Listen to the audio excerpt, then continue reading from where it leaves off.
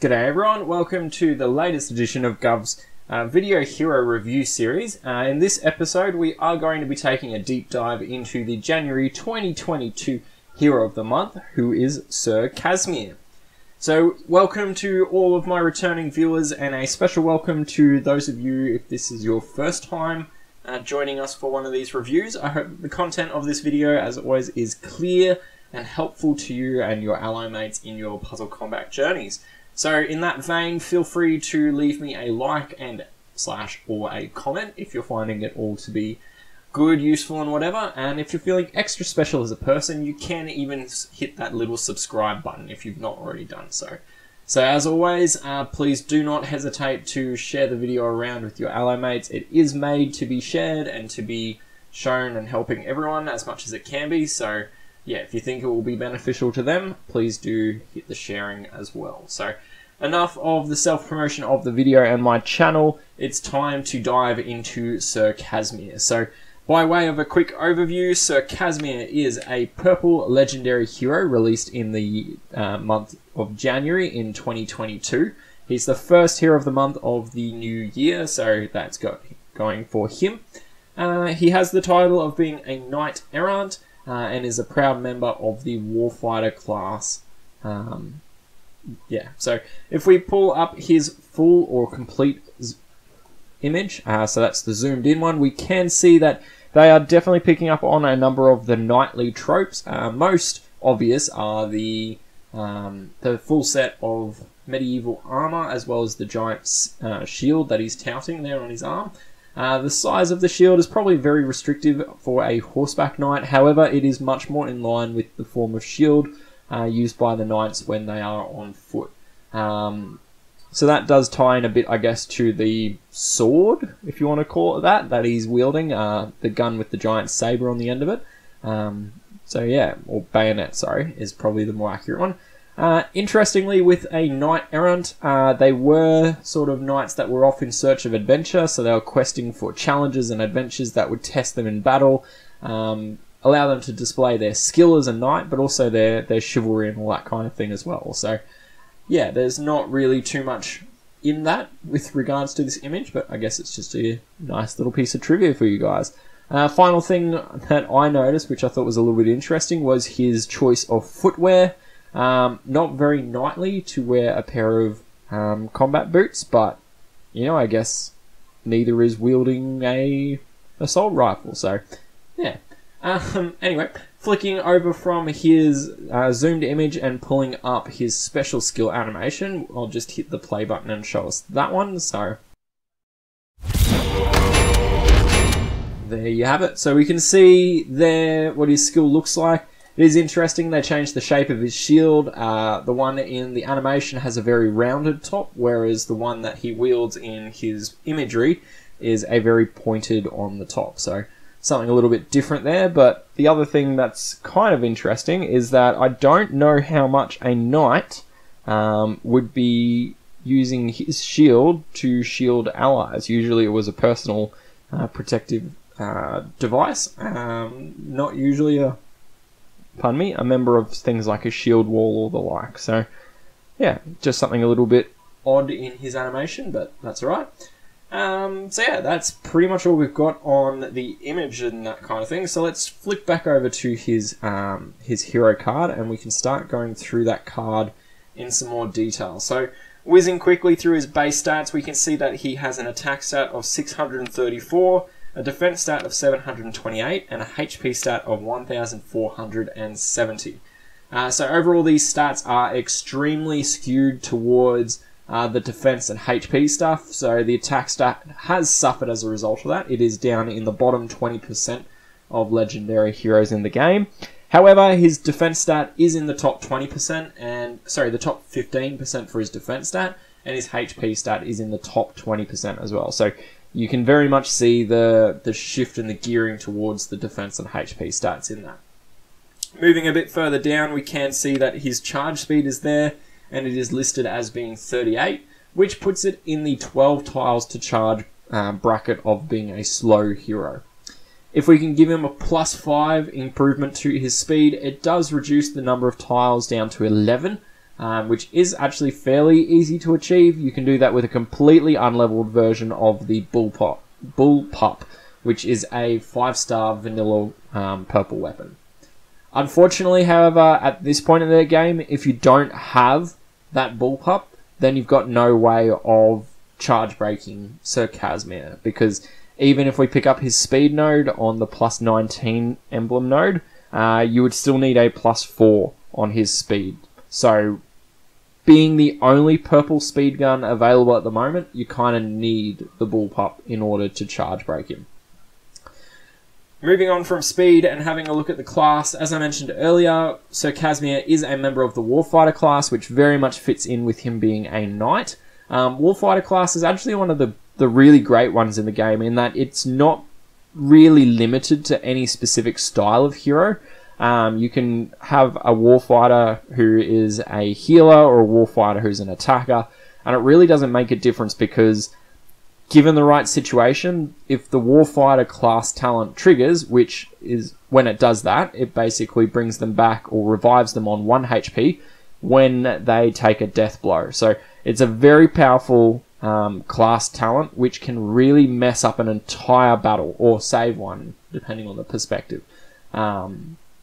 So yeah, I'm sure by now, if you've been playing the game for a while, you will have experienced one of those times when the Warfighter class talent really just kicks in at the wrong time completely. In terms of emblems and the priority of assigning emblems to him, I would probably put Sir Casmir in sort of a second class, or a second tier, if you will. The top tier heroes are probably ones like Vincent, Mortis, and Sato, possibly Jackie in that top bracket as well. So Casmir I'd probably put into the second tier, which has heroes like Siegfried, Reaper, even Quake and Calamity, who are 4-star heroes. I'd probably put them on a second tier below those top priority ones. If we were doing emblems on Sir Casmir, being a completely supporting hero in terms of his abilities, I would 100% recommend you prioritizing a defense and HP route for his emblems. Grabbing attack nodes isn't really going to help you anything. So yeah, if we follow that defense and HP path, we can see what it looks like there. So doing that, we go left on the first branch, then right, then left, then right to grab a defense node. Then we go left, left, and that's pretty much it. So you can see there, I have very much left it at +18 in terms of the talent grid. The reason for that is basically that because the +19 and the +20 nodes on the Warfighter tree here, neither of those nodes are really going to help Sir Casmir, especially when you have a look at how expensive they are. So +19 node is worth 125 emblems, and the +20 node is worth another 250 emblems. So all up, that's 375 emblems for 2 nodes that really aren't going to help Sir Casmir much at all. So the speed node on the left-hand side of the 19th branch is not, as I said before, it doesn't really help Sir Casmir at all. It might help a little bit in defense in terms of improving how fast he'll fire, but realistically, it's not going to make much of a difference at all. The crit node is probably a little bit helpful in attack. It does raise his base crit chance by 2%. So, you know, that's 2% chance that you're going to do double damage on normal damage. So tiles, that is. So, yeah, either one of them, they're very minor effects on Sir Casmir, and neither of them are really worth the emblems. And that +20 node is even less worth it. It's 250 emblems for a couple of attack points, which on a support hero, not worth it. Not at all. So, yeah, I'd recommend leaving it at +18. So, if you do need to have a bit longer look at this class tree, I suggest hitting the pause button right now. Yeah, so doing that path, we do see that we pick up a lot of defense nodes. So in fact, we pick up 7 defense nodes, 2 attack nodes, and 3 HP nodes. So all of those nodes together, they give us a total improvement at +18 of +30 attack, +126 on the defense side of things, and +116 HP as well. So that will net them, or net Sir Casmir at +18, a total set of stats of 664 attack, 854 defense, and 1,586 HP. So quite a substantial improvement to the defense and the HP nodes, particularly that defense improvement. That is absolutely phenomenal. So moving on from the base stats and stuff of Sir Casmir, we can start having a bit of a look into his special skills, seeing as that's the next thing down the list there. So if we have a look on his card, we can see that his special skill is titled Nerves of Steel. And what it will do is at 38 charge speed, it will add 345 armor for all allies, and will add an additional 240 armor for allies who have less than 40% HP remaining. All allies will also gain a plus 53% chance to perform a support attack against any enemy that uses an offensive special skill for the next 3 turns. So if we tap the little question mark there, we can see that support attacks are not affected by status effects. So that means it's not affected by attack buffs or defense buffs or anything like that. The final thing that his special skill will do is that it cleanses all allies of status ailments, which is a very powerful effect as well. So overall, just looking at those 3 dot points, we can see that Casmir is definitely not an attacking hero. He's very much more oriented towards the support role. So yeah, let's break that down, I guess. So if we look at that, there's 3 distinct aspects. So starting off with the armor side of things. So in terms of the armor, he will provide armor for all of his allies, specifically 345 armor at a base rate, with a bonus 240 armor available to those who have less than 40% HP remaining. So overall, that's a total improvement or total armor output of up to 585 armor to each ally, provided that the HP requirement is met for that specific hero. Now, in the battle side of things, armor isn't quite exactly the same as HP, but for all intents and purposes, it really is almost exactly the same. So it's effectively pseudo healing. As a bonus for the armor side of things, you can actually stack or compound armor with direct healing. So there is that really cool effect where you can run an armor generator and a healer in the same team and still get full use out of both of them. Breaking those numbers on the armor side of things down a little bit more, 345 armor at a base rate isn't fantastic when you compare it to other 5-star healers that are available. It is better than 4-star healers, but not by a huge amount.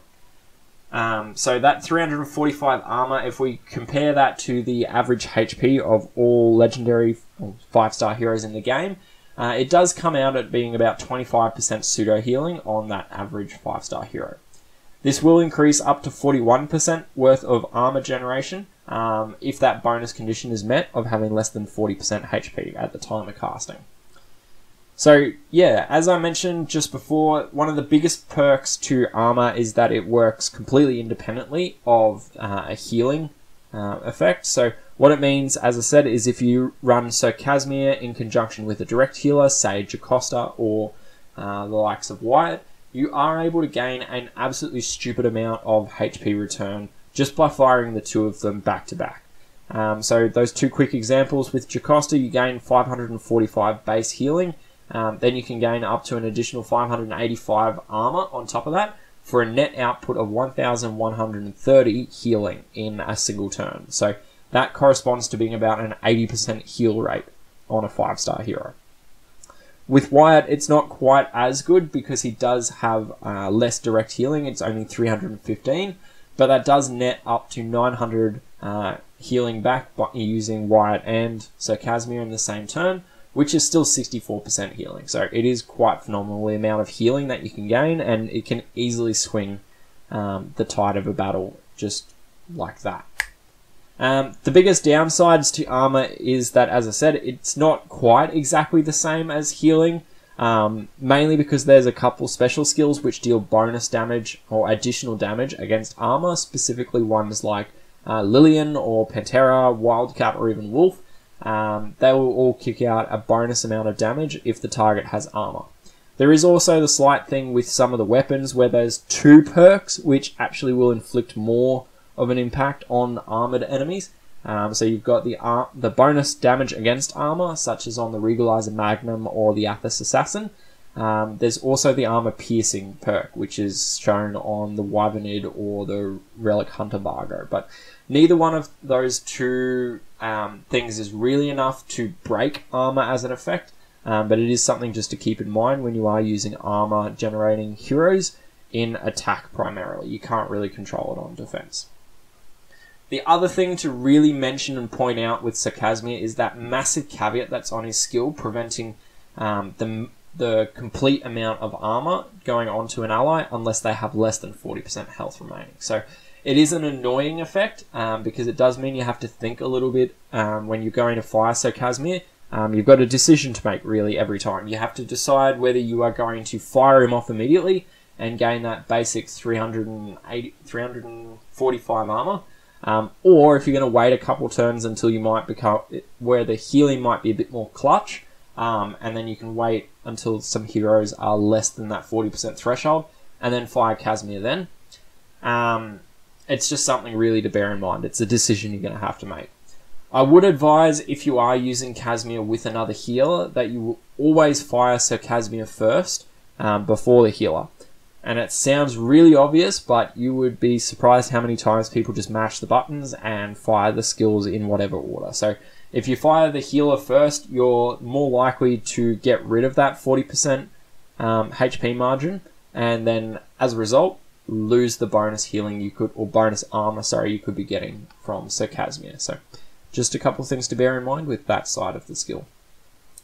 Moving on from the armor, the second line of his special skill states that Sir Casmir will give all of his allies a buff, which in turn provides that specific hero with a plus 53% chance to perform a support attack against an enemy when they use their special skill. So it is the enemy's version of the support attack, in that it will its trigger is linked to the enemy heroes firing their special skill.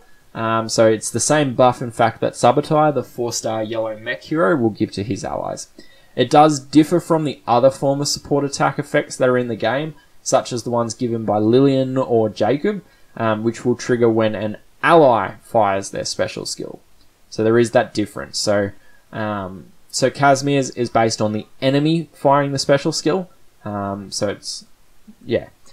The mechanic, though, between those two different forms of the quote-unquote support attack is exactly the same. In the event of a successful roll or a successful proccing of that event, a support attack will deal 100% damage to the enemy hero. So essentially what that means is they execute a slash attack on the enemy. So slash attacks are what the defensive heroes will do to you. Support attack is essentially exactly the same thing. So there's not too much more I can really say about support attacks, but you can comment below or on Discord if any of that is unclear. But basically, Casmir's buff allows all of your allies to deal damage to the enemies whenever they use their special skills. So it's a nifty little effect, and it can actually stack up to being a fair amount of damage. The final element of Casmir's ability we can see there is that clearing of status ailments from all allies. So really, really simple. Any dispellable ailments like attack or defense or charge debuffs, inaccuracy, damage over time, all that kind of thing. As long as they don't have the phrasing of this effect cannot be dispelled, Casmir is going to cleanse all of those from all of his allies. So yeah, that's pretty much it. That's what Sir Casmir does. So moving on from just Sir Casmir on his own, we will look at Sir Casmir in comparison to some other heroes in the game, or more specifically, I'm just going to use one, because there is a hero who is very, very similar to Sir Casmir, and so if you've got one that's so close, why not just use them? So that hero is specifically El Coyote. So El Coyote is very, very similar to Sir Casmir in terms of what they do. Coyote is a vanilla medic class hero, also purple, also legendary.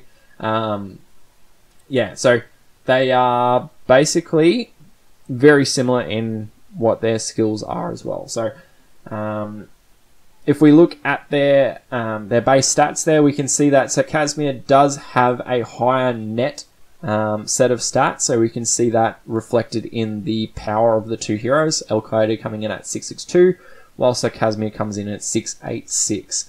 In terms of the build of their stats, Both of them have that very substantial skewing towards the defense and the HP stats.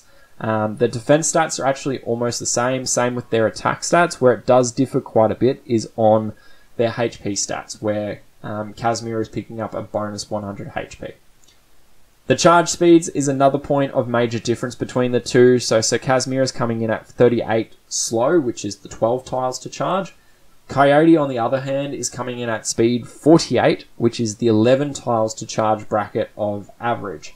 So comparing that to Casmir's 12 tiles to charge, 12v11 is a little bit of a difference. It does blow out a bit more when we have a look at how we can equip speed guns to the two of them. So Casmir with that +9 bullpup is still only getting him down to 11 tiles to charge. There's no way to actually break him a second time and get him down to 10 tiles. El Coyote, on the other hand, if we give him that +9 speed gun, it will immediately break him down to 10 tiles. But interestingly for Coyote, if he's got the speed node on the medic class tree, he can actually break a second time down to 9 tiles, as long as you've got that +9 speed gun equipped as well. So yeah, Coyote is able to get a double speed break, getting down to 9 tiles, where Casmir can only get a single, taking him to 11 tiles. So pressing beyond their base stats, the special skills, as I mentioned, they are very, very similar in terms of what they do. So Coyote provides 500 HP for all allies, and it is an instant heal. Casmir, on the other hand, will only provide 345 HP as armor, unless the ally has less than 40% HP, in which case they go up to a total of 585 HP as armor. So Casmir is technically capable of giving out more net pseudo healing, however it does require that less than 40% HP caveat. Factoring in their speeds and the tiles required to charge, Coyote is kicking out 45.5 HP per tile.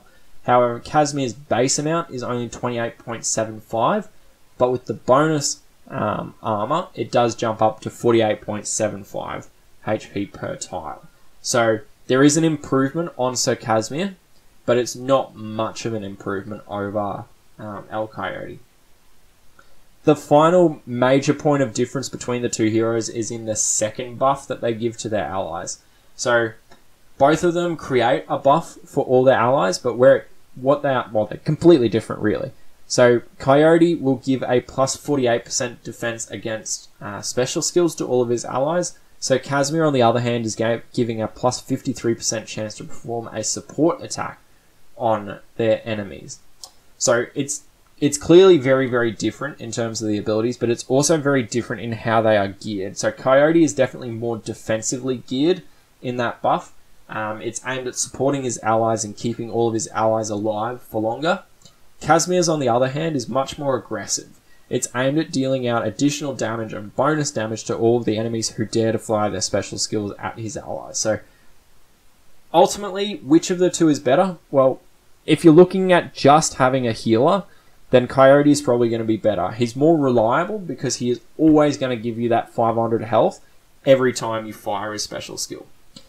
So Casmir, on the other hand, is probably going to be the better option if you have the luxury of being able to pair Casmir up with a second healer, such as Anastasia or Jocasta, Wyatt, or any of those.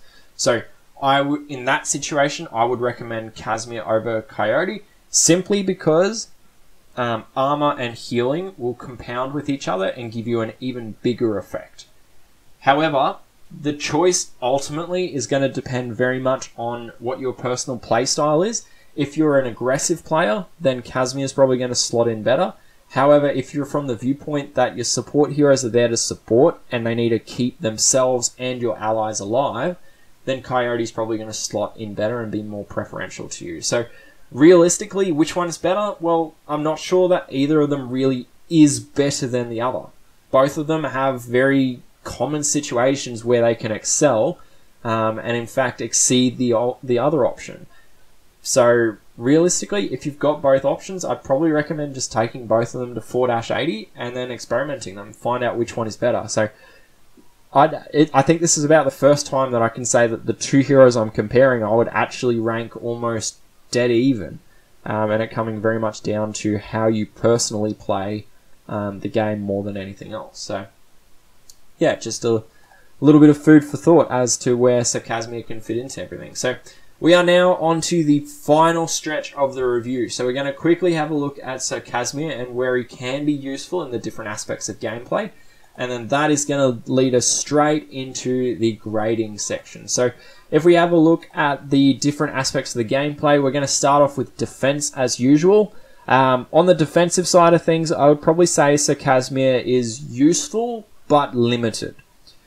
The main reason for that is that armor on a defending hero is actually fairly easy to combat in attack, because you do have the luxury of being able to choose what buffs you're going to be taking, what heroes, and also more importantly what weapons you can equip.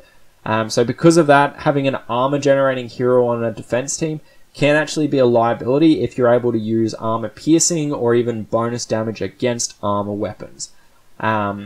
If you were going to use him on your defense team as the support hero, I'd probably be looking at putting him in on the wings, or probably actually more the flanking side of things. I don't think he's going to be a tank by any stretch of the imagination, but if you can fit him in on the left-hand side of your defense as a flank or even as a wing, he's going to be able to do that armor generation and, more importantly, a cleanse for his allies.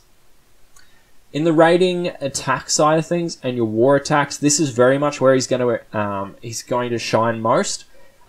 Support heroes are key to good attacks. I can't say that enough. To be really consistently good in attacking situations, you need a balance of both damage and supporting heroes to keep your damage dealers alive. So Casmir, as I said, he's going to be a great support hero in attack teams. Particularly if you can pair him up with a secondary healer, like having an off-color like Wyatt or even Jargle or something like that.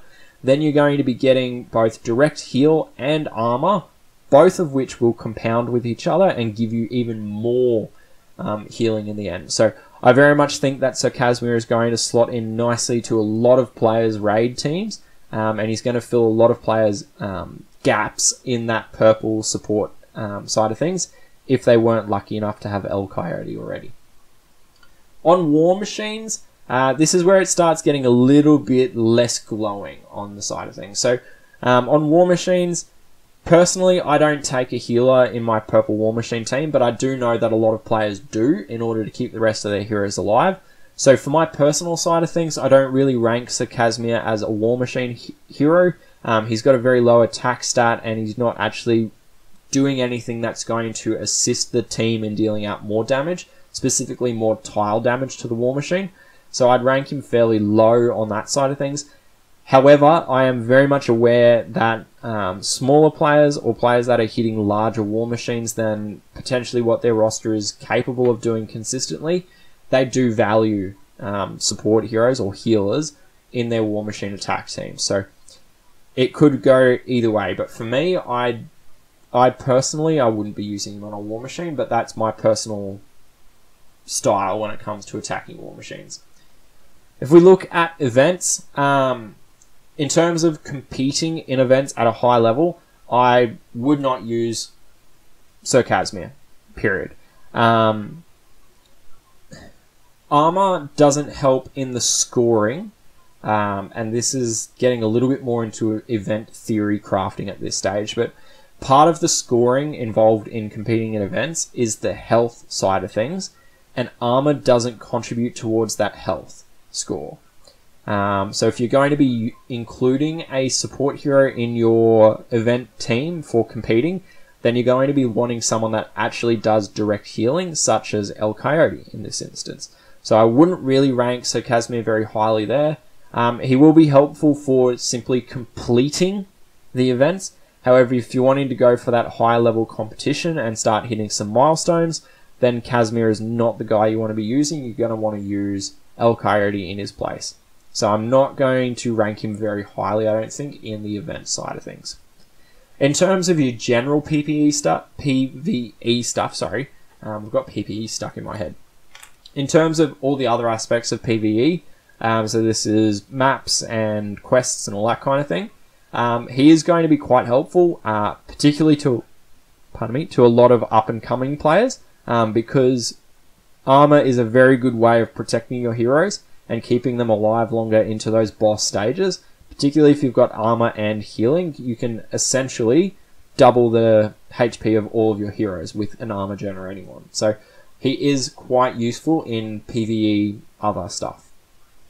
Flipping over to the tournament side of things, I'm not even going to bother talking about bloody battles, because bloody battles are tournaments where there is no healing, and more specifically in this case, no armor. So it basically castrates Sir Casmir, so don't ever take Sir Casmir to a bloody battle fight. It's going to be pointless. Charged attack, however, he is going to be quite a lethal weapon in that sphere. In charged attack, his slow special skill speed will get quite a substantial improvement, and it can actually become quite a bit of a pain if you've got a slow healer and a slow armor generator on the same team. On a defensive team, that is. In attack, he's going to be phenomenal as a support hero, because you're going to be able to just rapid fire charge him over and over and over again and really jack your team's pseudo health all the way up to being doubled. So on charged attack, both in attack and defense, he is quite a good hero for those effects. On the buff booster side of things, he does create a buff for all of his allies, so that does give him something. It does make him improve all of his allies in terms of their attack stats from that that tournament effect. The armor is still doing exactly the same thing in both attack and defense, and the cleanse is still kicking as well. So in buff boosters, he's slightly better or about the same as he is in normal raiding and war attack situations, and similarly on defense. He's pretty much about the same on the defense side of things, if not a little bit better. So taking all of that information into account, this here, or this next section that follows, is my personal view on Sir Casmir from a grading scheme, using the A through F scale, where C is average. So this here is Sir Casmir's report card. So having a charge speed of 38, having 12 tiles to charge, I am giving him a B grade for war and raid attacks. As I said, I think he's quite good there. On war machines, I've given him a C. For me personally, he's not going to suit my teams very well, but I know other players, he will help them quite a lot, so I'm just giving him an average grade there. On the event side of things, I have dropped him down to a D+, simply because armor doesn't help with the event scoring. He will help, as I said, with just completing the event, but not so much for competing in the events. In PvE other stuff, I have given him a B-. I think he's going to be quite helpful there. In buff booster, in attack, I've given him a B, and in charged attack, I've bumped him up to a B+, simply because of that massive speed increase that he gains. On the defense side of things, I am giving him a C+, generally speaking, in defense. He can be helpful, but I think probably El Coyote is going to fit into a defense team better and more effectively than Sir Casmir will. I've given him a B- in the buff booster, so he's gained an improvement there. And I've given him another improvement again in the charged attack, jumping him up to a B grade on charged attack defense. So overall, plugging all of that into my algorithm, we come up with a net grade for Sir Casmir of getting a B- on defense, and also a B- on offense as well. So once again, this is just my personal thoughts and preferences with regards to the grading. It's not gospel. All of these grades are going to change substantially for each individual based on their own roster and their own playstyles. So overall, I would say that Sir Casmir is a pretty decent support hero. He's useful both in offense and defense.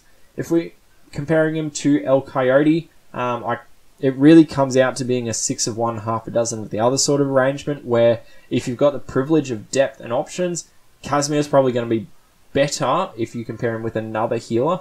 However, Casmir is definitely much more aggressive, whereas Coyote is much more defensive. So 6 of one, half a dozen of the other. So congratulations if you did get Sir Casmir. I really do hope you'll like him. I certainly plan to level him up at least as far as 4-80, where he will, like pretty much all of my support heroes, be quite useful in both the raid and war settings. So let me know your thoughts though on Sir Casmir. You can jump down into the comments section and let me know if you agree or disagree with my assessment, or if there are some hero synergies and applications that I've missed or overlooked. So as an extra reminder, if you've not done so already but have liked or found the content of this video useful and helpful so far, please do hit those like and subscribe buttons.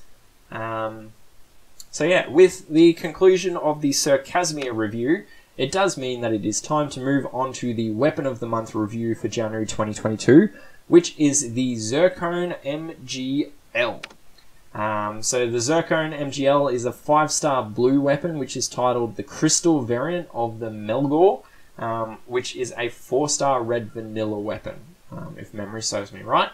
The Zircone will boost its wielder's base stats by plus 235 attack and plus 226 defense. So there is a slightly skewed approach there towards the attack stat, but it's not very substantial at all. The 2 perks provided by the Zircone are a plus 27% improvement to crit damage and a plus 12% improvement to accuracy. So diving into these 2 perks a little bit more, we'll start off with the accuracy perk, because accuracy is one of my favorite perks on the weapon side of things, for the simple reason that it directly counters an enemy hero's dodge perk. And we all know how annoying the dodge perk can really be on a defending hero. So yeah, unfortunately though, at plus 12%, it is the lowest improvement of any accuracy weapon, and that's by quite a ways as well. The next closest is plus 16%. The other thing to note with a plus 12% accuracy bonus is that it actually isn't high enough to counteract any of the 5-star dodge weapons. All of those are 14, 16, or 18%. So yeah, 12% is just not bigger than those numbers, so you will still have a chance for the enemies to be dodging, even though you've got the accuracy from the Zircone in play. It is, however, enough to counteract the 4-star dodge weapons, but to be honest, that's a little bit sad that a 5-star gun can, at best, only counteract a 4-star weapon. So, yeah. Unfortunately for the Zircone as well, the second perk doesn't really make it any better. In fact, this is really where the wheels start falling off the wagon. So if you watched my review last month of the December 2021 Weapon of the Month, you'll remember that I've outlined the distinction between crit chance and crit damage when it applies to weapon perks. So as a quick recap, crit chance increases how often you'll land a critical hit. Crit damage, on the other hand, influences how big the crit damage is. So we can see immediately that the Zircone does not affect the wielder's chance to inflict crit damage. In fact, instead, all it affects is how big the crit damage is going to be when it is successful. And that right there is the issue. So in puzzle combat, all of the heroes, all the tiles, all the damage, everything starts off with a base crit rate of 0. Meaning that without a crit chance modifier, like those given by a weapon perk, the talent grid, or a buff, no tile will crit. Like, they won't deal crit damage. Which means that the only way that the Zircone MGL's perk will actually kick in is if you provide a crit chance from somewhere else. Specifically from the 2% crit node at plus 19, or if you pair the wielder up with a crit buff generating hero such as Sarah, Ryoko, Lana, or Min. So initially, when I was reading through all this and having a look at it all, I thought to myself, surely the developers wouldn't make such a limited application for a weapon perk. But I dug into it more and I tested it and all that, and I was hoping that it would be able to piggyback off another weapon's crit chance. So if you had another blue hero and they had like the Ice Breath Saw or something like that, you'd be able to have the Zircone making the Ice Breath's crit damage even better, and it'll be all happy and rainbows. But it's not. Without a secondary source of crit for that specific hero, the Zircone is just not going to do anything. So overall, I unfortunately I just can't give the Zircone a raving review. It's an extremely limited weapon, both in terms of an accuracy buff that isn't sufficient to counteract any of the 5-star dodge weapons, and also having a crit damage perk which can't do anything if you don't have a 2% speed node or have another hero that's come along specifically to create crit chances. So yeah, if you're lucky enough to get the Zircone MGL this month, I'd personally probably advise not maxing it out. I'd probably hold on to it and maybe use it as fodder for another blue 5-star gun. There is the saying though, with regards to it, that a bird in the bag is better than 2 in the bush. So essentially, accuracy buff, even though it's not big enough to counteract any of the 5-star weapons, it's still better than not having any. So there is that also to bear in mind. But yeah, with all that said and done, I think that's pretty much everything I have for this review video. As always, I am keen to hear your thoughts both on Sir Casmir and the Zircone MGL. So please do jump down into the comments section of this video, or you can jump into my Discord server, join the conversation there, leave us a note, have a chat, whatever you want to do. Once again, if you found this video to be good, helpful, useful, whatever, please do use those like and subscribe buttons. They do help me out. But really, I think that's all I've got for now. So until the next video, make sure you all stay safe, stay healthy, and happy gaming. Bye.